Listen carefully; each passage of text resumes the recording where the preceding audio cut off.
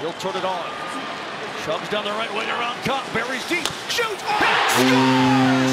Tyson Barrie! Oh my goodness! He goes upstairs.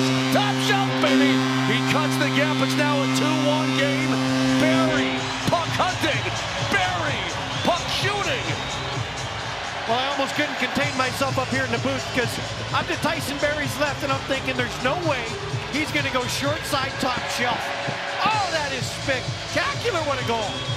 And you know, when you watch that shot, what makes it so special is that Hellebuyck did not drop. A lot of times you'll get a goaltender drop right there. He didn't. He was up. The glove was right there. That is just absolutely a perfect shot.